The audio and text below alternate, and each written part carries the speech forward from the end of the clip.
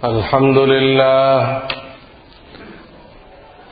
لله وكفى وسلام على عباده الذين اصطفى أما بعد فأعوذ بالله من الشيطان الرجيم بسم الله الرحمن الرحيم اليوم أكملت لكم دينكم وأتممت عليكم نعمتي ورضيت لكم الإسلام دينا وقال رسول الله صلى الله عليه وسلم خالف اليهود والنصارى والمشركين صدق الله العلي العظيم وصدق رسوله النبي الكريم बुजुर्गान मोहतरम कुरान करीम থেকে যে আয়াতখানা পড়েছি আমি খুব প্রসিদ্ধ আয়াত কম বেশি সকলেই এই আয়াতখানা জানেন অনেকের মুখস্থ আছে আল-ইয়াওমা আকমালতু লাকুম দীনাকুম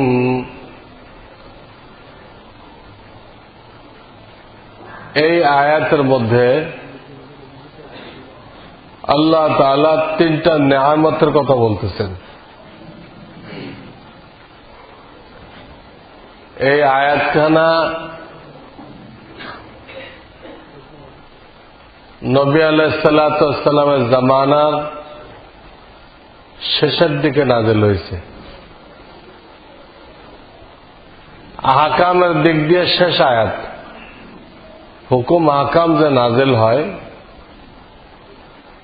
ওই দিক দিয়ে এটাই শেষ আয়াত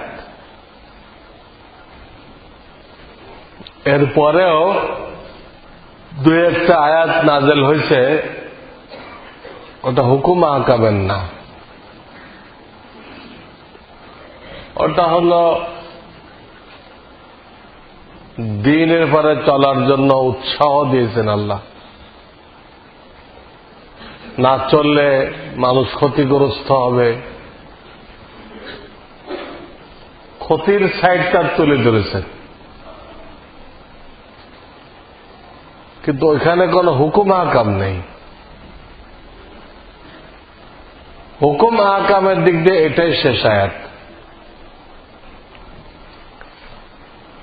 তো বিদায় হজের সময় নাযিল হয়েছে ওই দিন শুক্রবার ছিল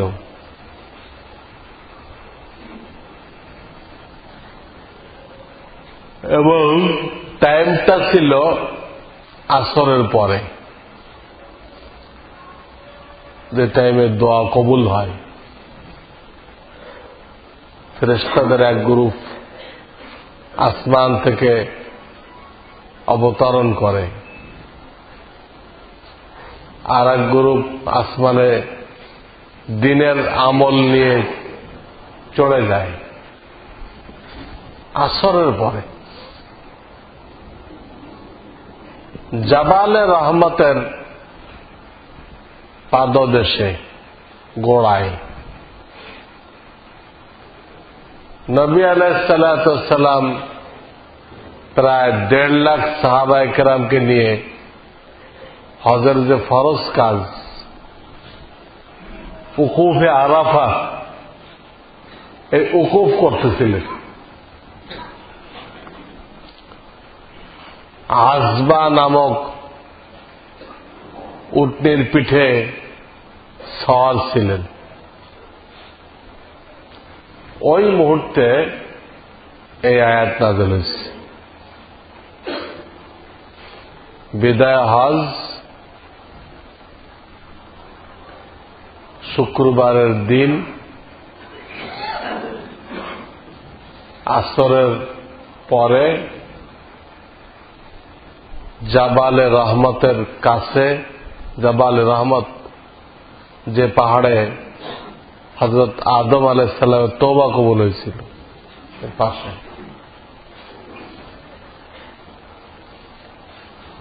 নবী আলাইহিস সালাতু ওয়াস সালাম উটের পিঠে বসা ছিলেন,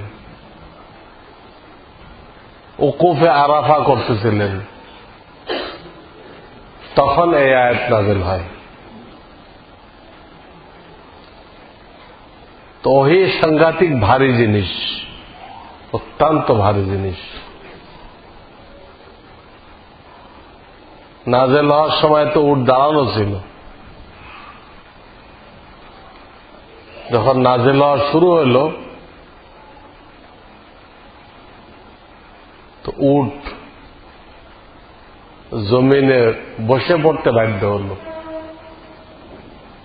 এই আয়াতের ওজনের কারণে উট বসে গেল, জমিনে বসে গেল, এত ভারী।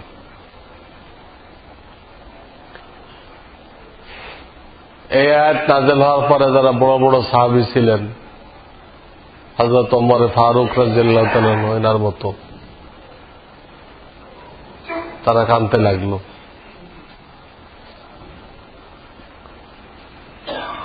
নবী আলাইহিস সালাতু ওয়াস সালাম জিজ্ঞেস করলেন যে এই আয়াতে তোমাদেরকে সুসংবাদ দেওয়া হয়েছে, কাঁদতেছ কেন? তোমাদেরকে সুসংবাদ দেওয়া হয়েছে। আল্লাহ তার নিয়ামতকে তোমাদের উপরে পরিপূর্ণ করে দিয়েছেন।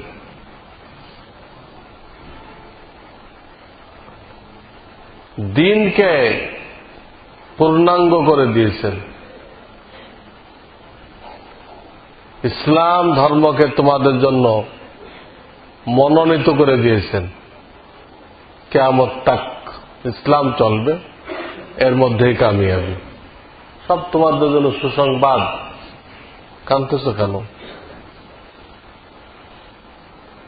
বলে, ইয়া রাসূলুল্লাহ সাল্লাল্লাহু আলাইহি ওয়াসাল্লাম, এই আয়াত শুনে আমরা বুঝতে পারতেছি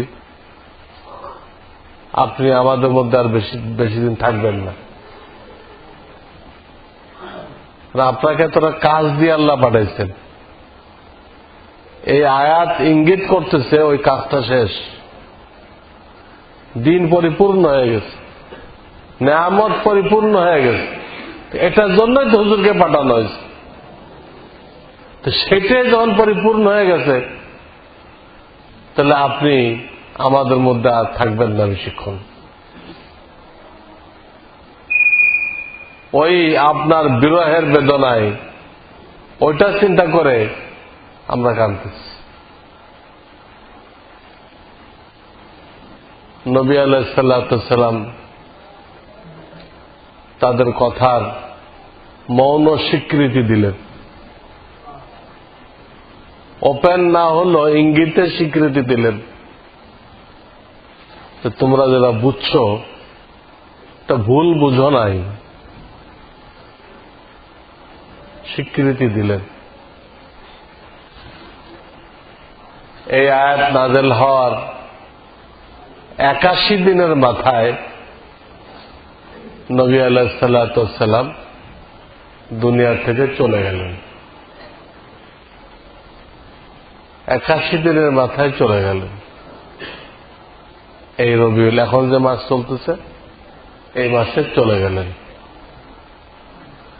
জিলহজে হজ হলো, মাঝখানে মুহররম, সফর, মাঝখানে 2 মাস, মুহররম, সফর, 2 মাস থাকলেন। আর ওদিকে জিলহজের কয়েকদিন, আর এদিকে রবিউল আউয়ালের কয়েকদিন। এই 2 মাসের কয়েকদিন মিলে আর 1 মাস হবে না, 20-21 দিন হবে। চলে গেলেন। এই সেই আয়াত, আল-ইয়াওমা আকমালতু লাকুম দীনাকুম ওয়া আতমামতু আলাইকুম নি'মাতি ওয়া রাযীতু লাকুমুল ইসলাম দীনা।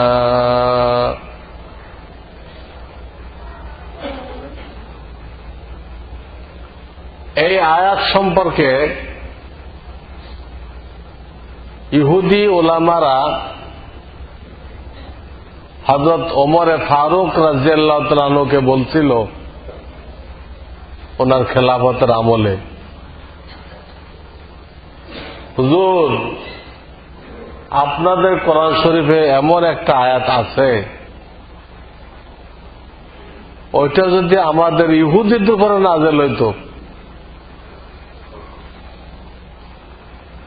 তাহলে আমরা ওইটাকে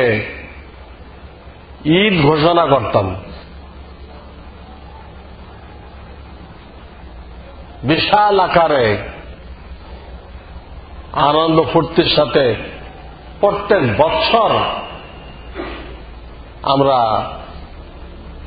ঈদ পালন করতাম। এমন একটা আয়াত আপনাদের কোরআন শরীফে আছে। হযরত ওমর ফারুক রাদিয়াল্লাহু তাআলা আনহু ইহুদি ওলামাদেরকে জিজ্ঞেস করলেন, তোমরা কোন আয়াতের কথা বলতেছো? তখন তারা এই আয়াতটা তুলে ধরল, আল-ইয়াওমা আকমালতু লাকুম দীনাকুম ওয়া আতমামতু আলাইকুম নি'মাতি ওয়া রাযীতু লাকুমুল ইসলাম দীনা। এই আয়াত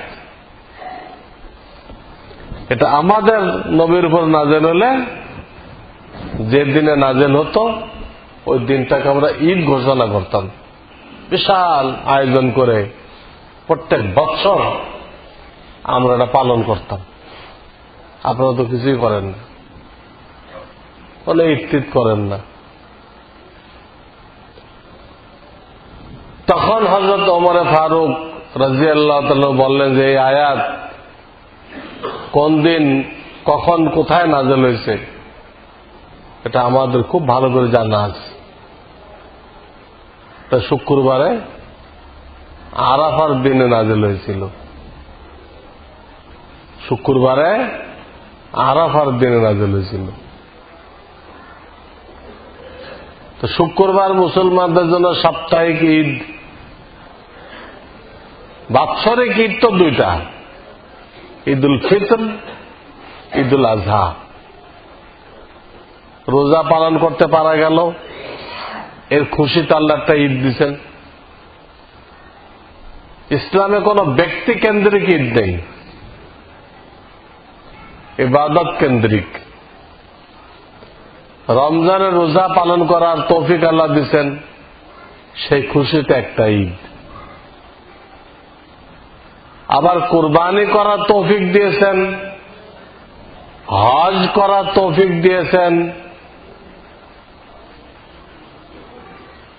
ওই হজের তৌফিকের উপরে কোরবানির তৌফিকের উপরে আর একটা ঈদ, ঈদুল আজহা। তো ওমরে ফারুক রাদিয়াল্লাহু তাআলা ইঙ্গিত করলেন যে ওই আয়াতটা শুক্রবার নাযিল হয়েছে, যেটা সাপ্তাহিক ঈদ, আর আরাফার দিন নাযিল হয়েছে। আরাফার দিনকে বলা হয় সাইয়্যিদুল আইয়াম, যত দিন আছে তার সর্দার, সাইয়্যিদুল আইয়াম, যেটা হাজীদের জন্য ঈদ, হাজীদের জন্য ঈদ। কারণ আরাফার ময়দানে আল্লাহ তাআলা তার মেহমানদের, হাজী সাহেবানদের সকল গুনাহ মাফ করে দেন, সকল গুনাহ মাফ করে দেন। তো এটা পরিভাষাগত ঈদ না, আবিধানিক ঈদ এটা। অর্থাৎ ঈদ মানে খুশি, আল্লাহ যখন সমস্ত গুনাহ মাফ করার ওয়াদা করেছেন, সে অর্থে মুমিনরা খুশি। তো ওমর ফারুক রাদিয়াল্লাহু আনহু বুঝাইলেন যে আমরা কোন ঈদ বানাই না।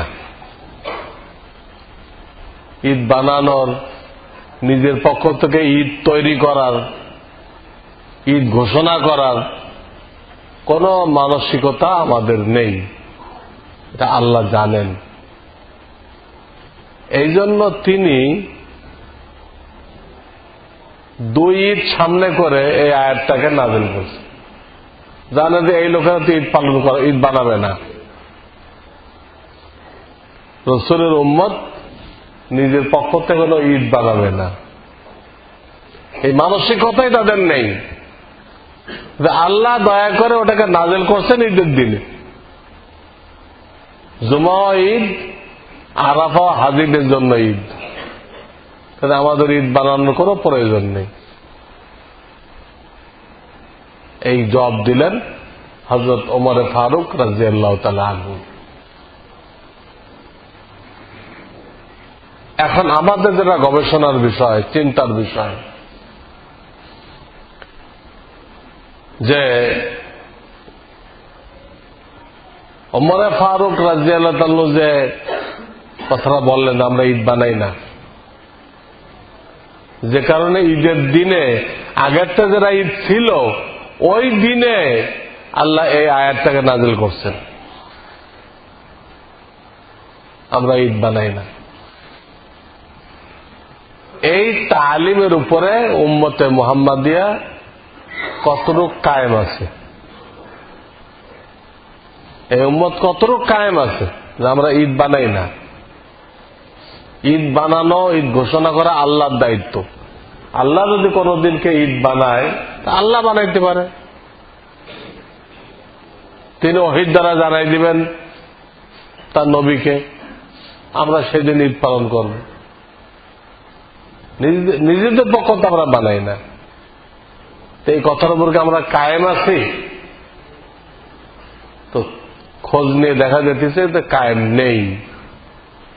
আমরা বিভিন্ন কাফেরদেরকে দেখা দেখি নিজেরা ঈদ ঘোষণা করে দিচ্ছে, নিজেরা বানানো ঈদ পালন করতেছে। হিন্দুদেরকে দেখছি তারা জন্ম অষ্টমী পালন করে, খ্রিস্টানদের দেখা যেতেছে তারা বড়দিন পালন করে, তাদের নবী ঈসা আলাইহিস সালাম, যাকে তারা আল্লাহর ছেলে বলে, নাউযুবিল্লাহ, তার জন্মদিনকে তারা বড়দিন হিসেবে পালন করতেছে। এই ডিসেম্বরে গেল। ইহুদিরা তাদের এক নবী উজাইর, তার জন্মদিবস পালন করে। বিভিন্ন কাফের সম্প্রদায় নবীদের জন্মদিন পালন করে। ওইটা দেখা দেখি, ওইটার অন্ধ অনুকরণ করতে যে আজকে মুসলমানরাও তাদের নবীর জন্মদিবস পালন করতেছে এবং সেটাকে ঈদ ঘোষণা করছে। আল্লাহ করে নাই, রসুল করে নাই। 12 রবিউল আউয়ালকে আল্লাহ কোন ঈদ বলেন নাই, রসুলও বলেন নাই,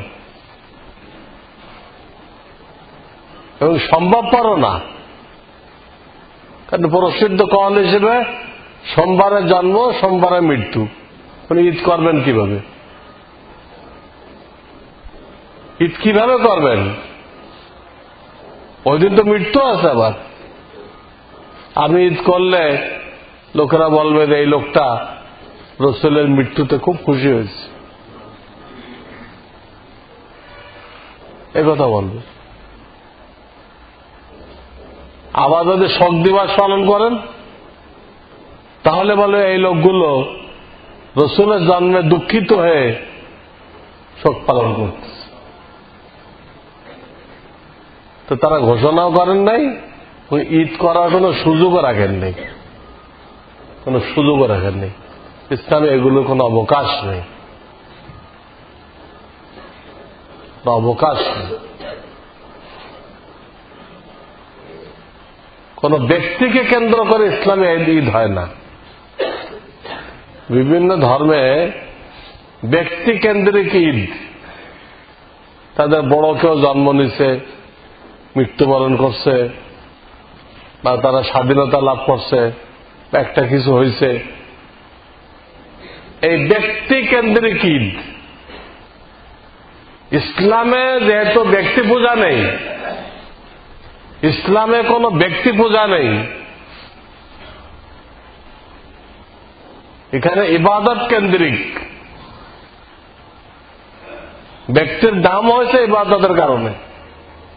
হযরত ইব্রাহিম আলাইহিস সালামকে আল্লাহ খলিলুল্লাহ বানিয়ে নিয়েছেন, আল্লাহর খলিল, ওনার কুরবানির কারণে। ওনার বিবির দৌড়াদৌড়িকে হজের অঙ্গ বানাই দিচ্ছেন, সেটা কুরবানির কারণে। কোরবানির কারণে উনিও আল্লাহর হুকুম পালন করতে যে সন্তান জবাই করতে নিয়ে গেছিলেন, ওটা হজের অঙ্গ হয়ে গেছে, কিন্তু ওনার ব্যক্তির কারণে না। আল্লাহর জন্য নিজের ছেলেকে কুরবানি করতে প্রস্তুতি নিয়েছিলেন, আল্লাহর জন্য, আল্লাহর হুকুম পুরা করার জন্য। তাই আল্লাহ খুশি হয়ে ওটাকে হজের অংশ করে দিতে, তো ওই জায়গায় শয়তানকে পাথর মারো। উনিও সন্তানের বদলে দুম্বা কুরবানি করছিল, তোমরাও করো। একটাও ব্যক্তি কেন্দ্রিক না, আল্লাহকে রাজি খুশি করার জন্য কোন ইবাদত করছে, ওই ইবাদতটাকে আল্লাহ স্মরণীয় করে রাখছে, হজের অংশ করে দিচ্ছে। ইসলামে ব্যক্তি পূজা নেই, ইসলামে ব্যক্তি পূজা নেই। এই যে মুসলমানরা এই যে কাফেরদেরকে দেখা দেখি ঈদে মিলাদুন নবী পালন করতেছে, কাফেরদের থেকে কিছু নিয়ে আসছে, তরিকা নিয়ে আসছে। এটা কোরআনেরও বিরুদ্ধে হলো, হাদিসেরও বিরুদ্ধে হলো। কোরআন বলতেছে তোমাদের জন্য আমি দ্বীনকে পরিপূর্ণ করে দিচ্ছি। যদি কাফেরদের থেকে আনতে হয় কিছু ধার করে, তাহলে ইসলাম পরিপূর্ণ থাকে কিভাবে? কাফেরদের থেকে যদি কিছু ধার করে আনতে হয়, জাকির নায়েক সকলকে বাইবেল পড়তে বলতেছে এবং সপ্তাহে একদিন গির্জায় যাইতে বলছে। আমরা গির্জায় যান, লেকচার শোনেন আপনারা, তাহলে কোরআন পরিপূর্ণ হলো কিভাবে? আল্লাহ তো এতে কোরআনকে পরিপূর্ণ বলে দিতে, এরপর আর কিছু দরকার নেই। তো মুসলমান গির্জা যাবে কেন? মুসলমানের বাইবেল পড়ার কি ঠেকা আছে? হুজুররা পড়তে পারে, হুজুররা মুসলমানকেও দাওয়াত দেয়, হিন্দুকেও দাওয়াত দেয়, খ্রিস্টানকেও দাওয়াত দেয়। সে বললে বলতে পারে তোমাদের কিতাবে তো আছে যে একজন শেষ নবী আসবে, তো তোমরা মানো না কেন? দাওয়াতের নিয়ে কেউ পড়তে পারে, কিন্তু ইসলাম সত্য কিনা এটা বোঝার জন্য বাইবেল পড়ার কোনো দরকার নেই, বেদ পুরাণ পড়ার কোনো দরকার নেই, তওরাত পড়ার কোনো দরকার নেই। আমাদের নবী আলাইহিস সালাম বলেছেন, আজকে যদি মূসা আলাইহিস সালাম আমার নবুয়তের পিরিয়ডে বেঁচে থাকতো, তো ওনারও নাজাতে কোনো রাস্তা ছিল না আমার সুন্নতের অনুসরণ করা ছাড়া, কোন রাস্তা ছিল না। তো মূসা আলাইহিস সালামের নাজাতে কোন রাস্তা ছিল না সুন্নতের অনুসরণ ছাড়া, তাহলে আমাদের ইনজিল পড়া, তওরাত পড়ার দরকারটা কি? নবীর কোন রাস্তা নেই। তাকে মাপ পাইতে হলে রসুলের সুন্নতকে মানতে হবে। যদি রসুলের হায়াতে তিনি বেঁচে থাকেন, আমাদের নবী কথা পরিষ্কার করে বলেছেন, লাউ কানা মূসা হাইয়ান লামা ওয়াসিআহু ইল্লা ইত্তিবাই। আজকে মূসা আলাইহিস সালাম জিন্দা থাকলে তার কোন রাস্তা ছিল না আমার অনুসরণ করা ছাড়া। সেটা তো আমাদের কাছে আছে, রসুলের সুন্নত। কিন্তু আমাদের তো বিধর্মীর থেকে কোনো কিছু আনার দরকার নেই, বিধর্মীর দেখা দেখি কোনো কিছু করার দরকার নেই।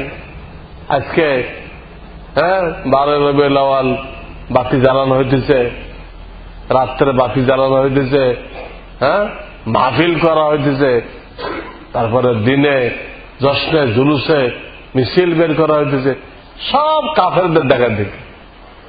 আর ওটা করতে দেয়, এই আয়াতকে অস্বীকার করা হইতেছে। তাহলে দিন পরিপূর্ণ থাকলো না? দিন পরিপূর্ণ করতে দেয় তারা, কাফেরদের থেকে কর্জ নিয়ে আসছে। নাউযুবিল্লাহ মিন যালিক।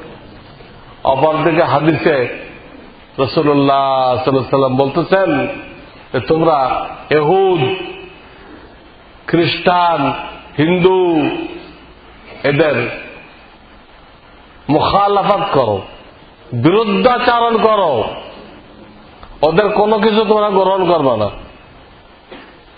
ইহুদ, খ্রিস্টান, হিন্দু এদের কোন চাল চরিত্র, এদের লেবাস পোশাক, এদের আচার ব্যবহার, এদের তরিকা তোমরা গ্রহণ করবে না। গ্রহণ করলে আশঙ্কা আছে তোমার হাসর নাসর ওদের সাথে হতে পারে। তুই তাদের মতো লেবাস করো, তাদের তরিকায় খানা খাও, তাদের তরিকায় ঘর সাজাইছ,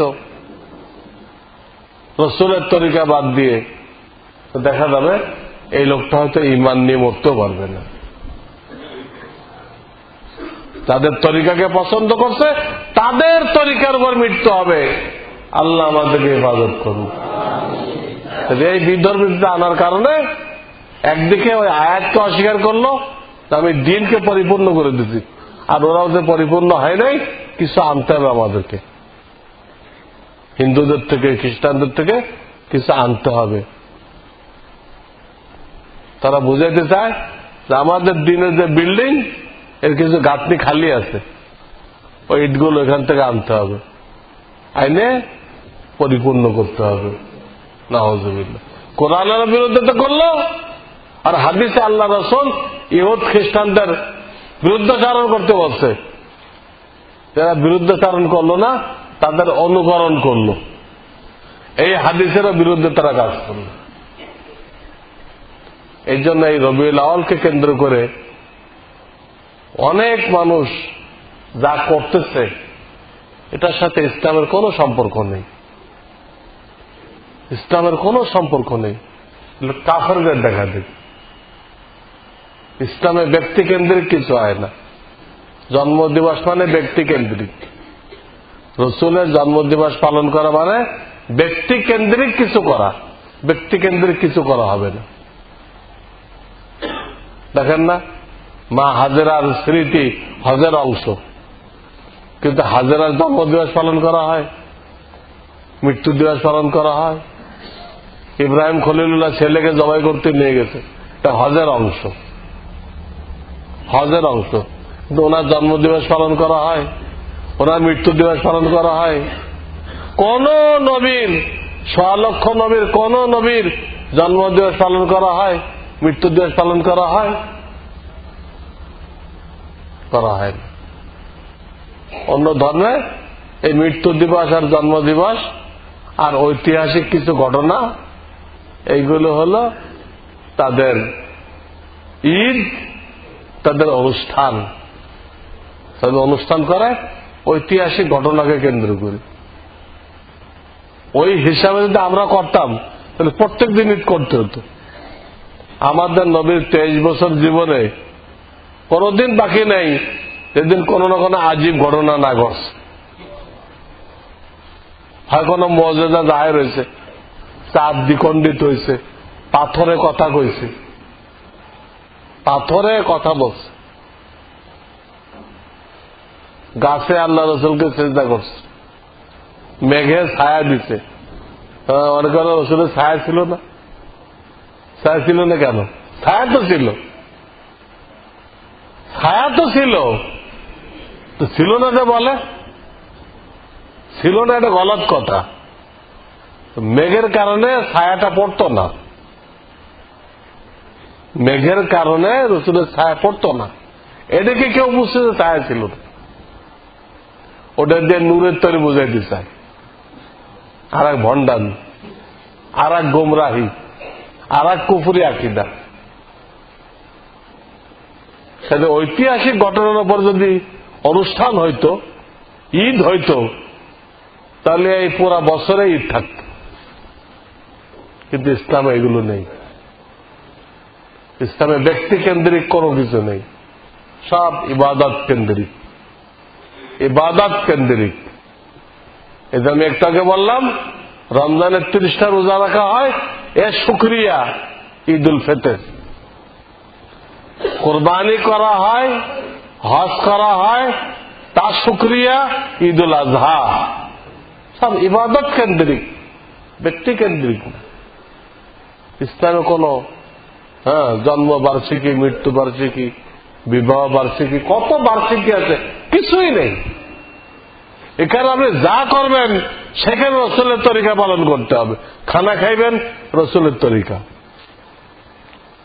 ঘুমাইতে যাবেন রসুলের তরিকা, গোসল করতে যাইবেন রসুলের তরিকা, টয়লেটে যাইবেন রসুলের তরিকা, বাজার করতে যাইবেন রসুলের তরিকা, বিবাহ করবেন রসুলের তরিকা, একজনের সাথে সাক্ষাৎ করবেন রসুলের তরিকা, যেখানে যাবেন রসুলের তরিকা। তা আপনাকে তো 24 ঘন্টায় রসুলের তরিকা ফলো করতে বলা হয়েছে, 24 ঘন্টা। কারণ এখানে হিন্দুদের 12 মাসে 13 পূজা করে দিল আর সব হয়ে গেল, এই সুযোগ তো নেই। এখানে 12 মাসে 13 পূজা করে দিল, দায়িত্ব শেষ। জিজ্ঞেস করেন তোমাদের খাওয়ার তরিকা কি? আমাদের খাওয়ার কোন তরিকা নেই। তোমাদের ঘুমানোর তরিকা কি? আমাদের ঘুমানো কোনো তরিকা নেই, যে যেমনি ভাবে ঘুমায়। কয়েকদিনের পত্রিকা দেখলাম তারা তাদের সরকারের কাছে না কার কাছে আবেদন করছে যে বিবাহ স্বাধীনতা পূর্ণাঙ্গ আইন বিধান দেওয়া হোক। সরকারের কাছে আবেদন জানাইছে বিবাহ স্বাধীন ব্যাপারে পূর্ণাঙ্গ আইন দেওয়া হোক। তার মানে তাদের শরীয়তে কিছুই নেই। কি খাবে? যার যা মনে হচ্ছে খাইতেছে। কেউ শুকুর খাইতেছে, কেউ কুকুর খাইতেছে, কেউ বান্দর খাইতেছে, কেউ সাপ খাইতেছে, যার যা মনে হচ্ছে খাইতে। কোন আইন কানুন নেই। আর এক জন্তু, আর এক জন্তু। ইসলাম আমাদেরকে আলো দান করছে, আমরা ক্লিয়ার বুঝছি। এই জন্য আমাদের দিবস পালন করার কিছু নাই। 24 ঘন্টা আমাদের নিয়ম নীতি দেওয়া হয়েছে, সপ্তাহ 7 দিনের কাজ দেওয়া হয়েছে, মাসের 30 দিন কাজ দেওয়া হয়েছে, বছরের 365 দিন কাজ দেওয়া হয়েছে, সারা জীবন আমাদেরকে আমল দিয়ে রাখা হয়েছে।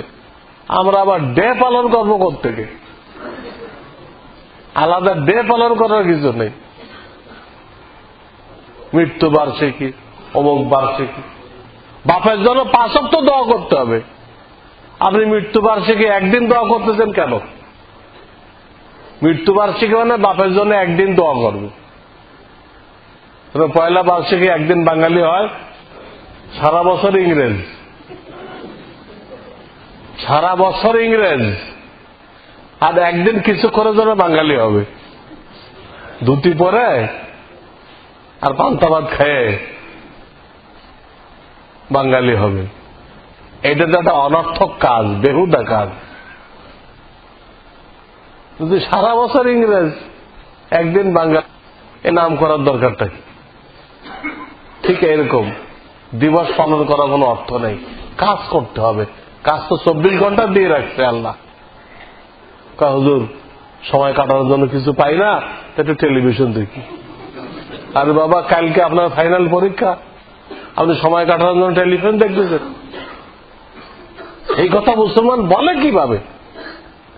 সময় কাটানোর জন্য টেলিভিশন দেখি? তাকে আল্লাহ এত আমল দিয়ে রাখছে। নামাজ পড়ো, তেলাওয়াত করো, জিকির করো, মানুষকে দাওয়াত দাও, ওলামাদের বয়ান শোনো, বাপকে দেখো, মাকে দেখো, বিবিকে দেখো, তাদের জরুরত শোনো। এইসব দায়িত্ব পালন করার পরে তার তো সময় শর্ট পড়বে।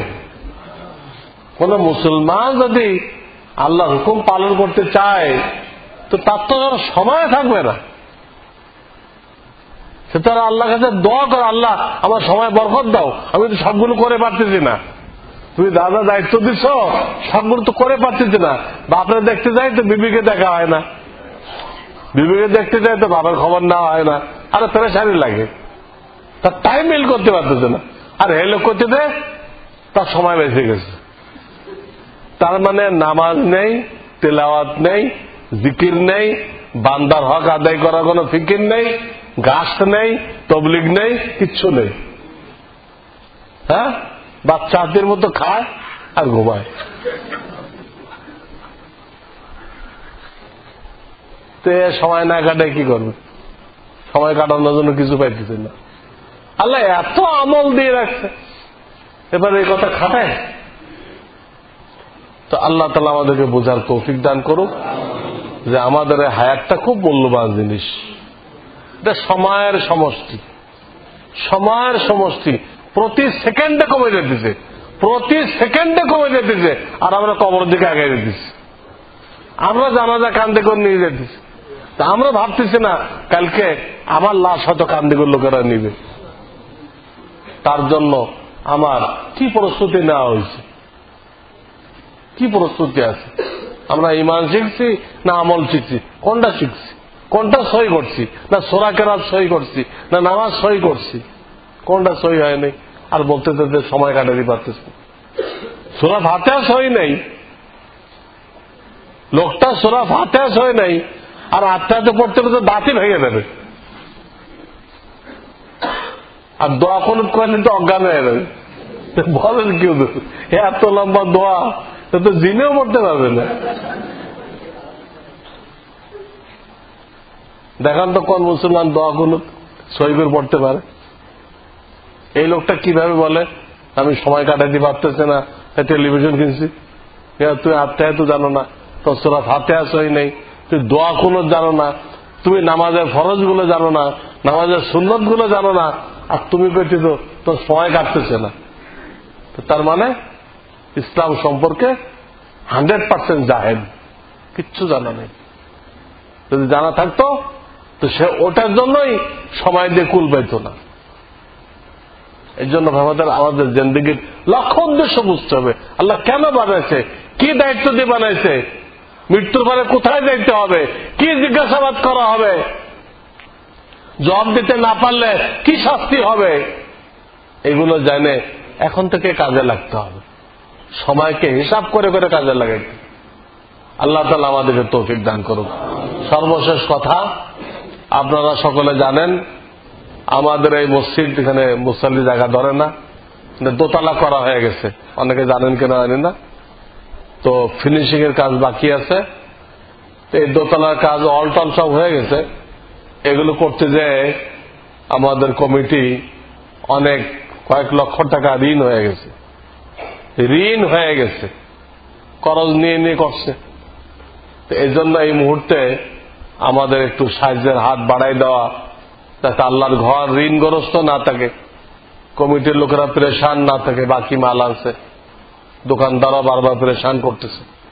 এই জন্য সমস্ত মুসল্লি ভাইদের কাছে আমার আবেদন, আপনারা নিজেরা এবং নিজের বন্ধু বান্ধবদেরকে নিয়ে এই দোতলার কাজটার জন্য কি খরচ হয়েছে আপনারা হিসাব নেন।